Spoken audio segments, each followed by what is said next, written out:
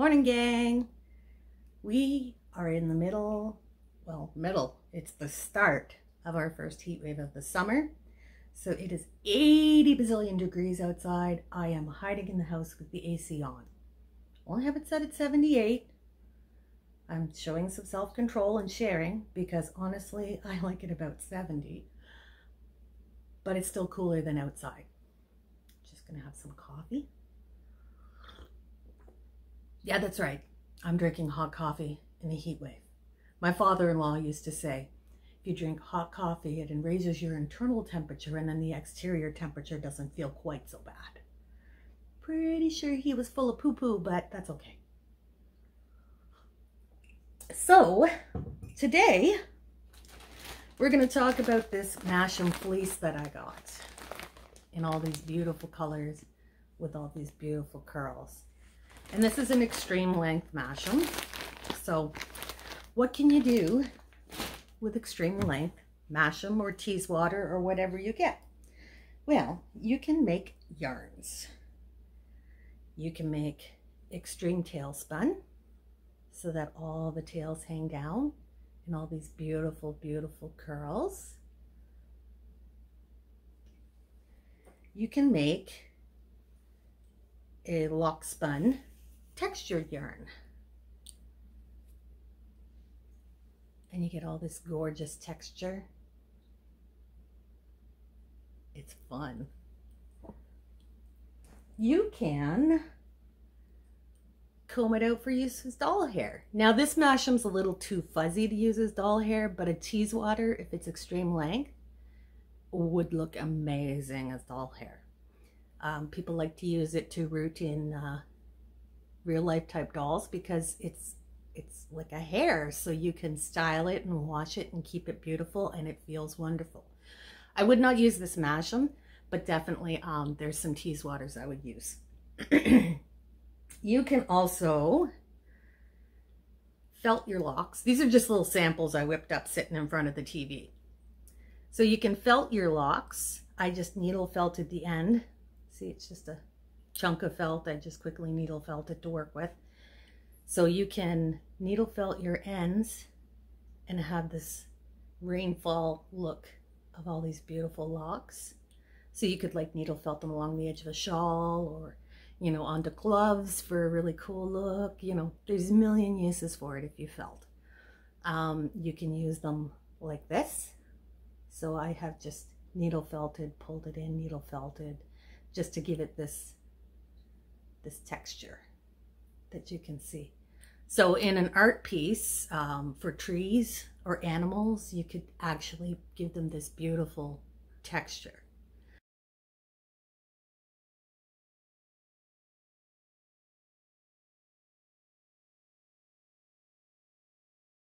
So locks are so much fun to work with. Just get creative. That's what I do. But what we're going to discuss is the making of the yarns, of course.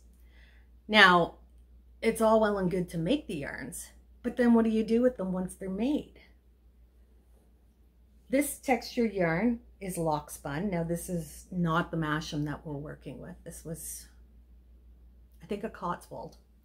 Anyways, I got this idea that I wanted to make a nice wool throw for my rug. Yeah, a nice wool throw for my couch.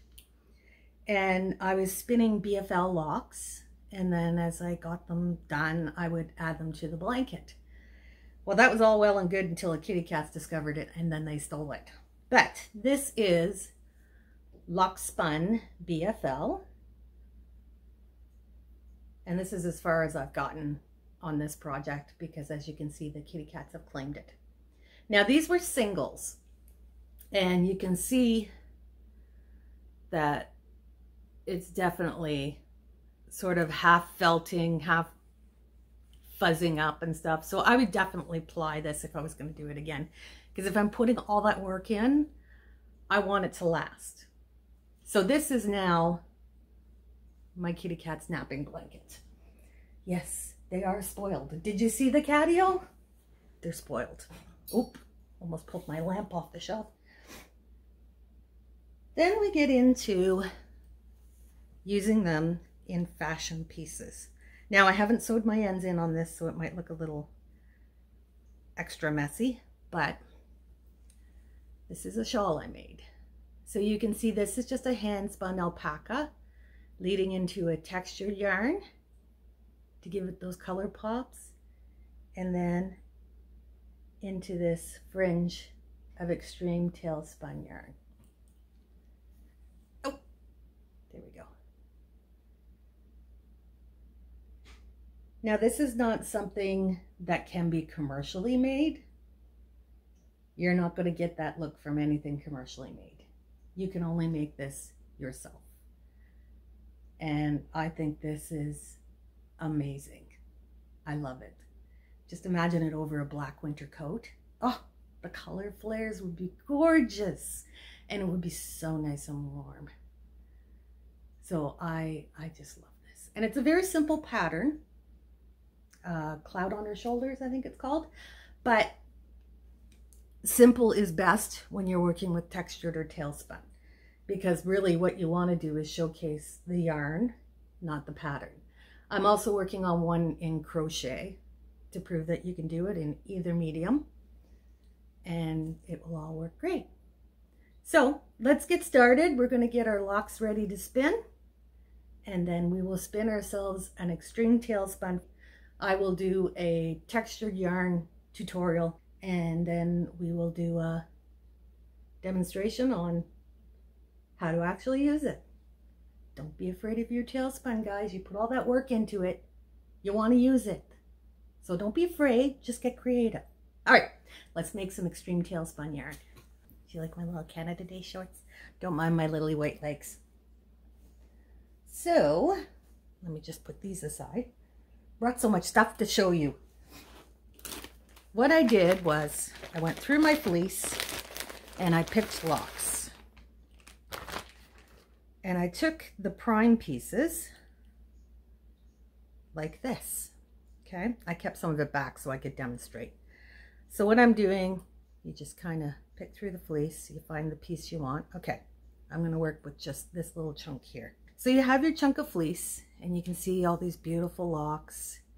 They're all dyed and gorgeous, but they're also all kind of attached at the base. And you want to try to keep as much of the lock intact as you can. So generally what I do is I'll find a little bunch that kind of want to be together. Hold this, grab your tips, and pull. And you might get some little fuzzy bits or second cuts on the end. Pull them off. I save them. They can be combed, carded, whatever, and used. And then you can see that it wants to be 2 curls. So I'll just split them apart. And you can see how long the fuzzy bit got. I prefer only about this much fuzzy and then the rest in a perfect curl. But we can work with this. All right, and then we'll just set those aside for the moment. We're going to go back in, grab another one, pull it off. There's our lock. I generally find if you give it a good fast tug, it often comes off much better than if you give it a slow pull. But let's test the theory. I'm just going to slowly pull this one off.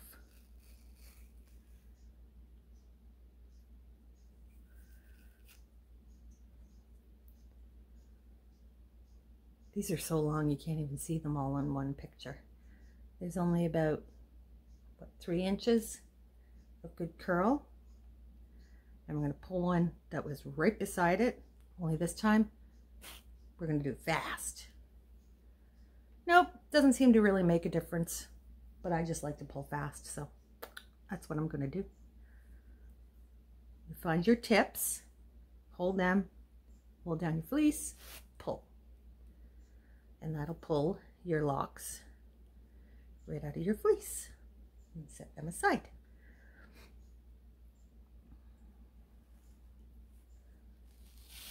Oh, that didn't go so well. Somebody's tangled really badly in there. There we go.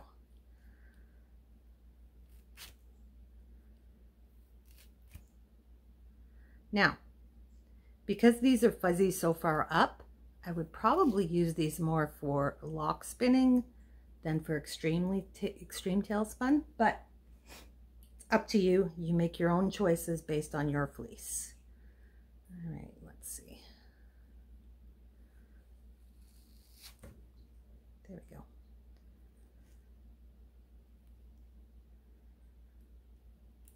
All right, so basically just work your way through doing that, pulling off your locks.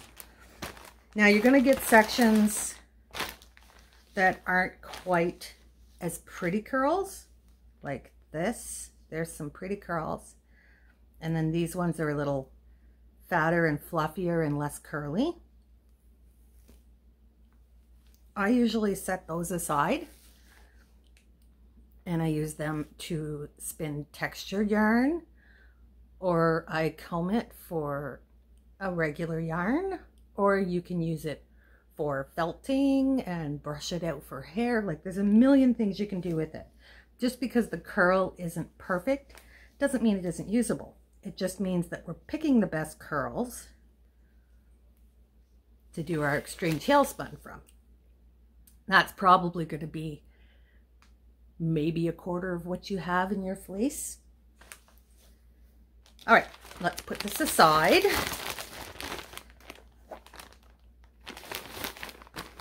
And I will show you my prepared locks. Now I've gone through and I've prepped all these locks for spinning. These are so gorgeous. So you can see how long the curly bit is on this. So this is exactly what I want. But in order to make a yarn, I need a fuzzy bit. So we just make the ends fuzzy. And the way I do that, like, look at how beautiful these are. So pretty. So the way we do that is, let me just find one that's not extremely fuzzy. Okay. All of mine have really fuzzy ends now because I've gotten all the premium stuff out and combed it already. But basically, this is just a little slicker brush for pets. You just take your lock, wrap it around your hand if it's long enough, but keep your curly bit way far away, and then just comb out the end. Now, you want this fluffy because this is the bit we're going to spin into a yarn, and this is the bit that's going to hang down. So if this isn't fluffy, it's not going to cling together and make a yarn. So once you have all your tails prepped, it's time for spinning.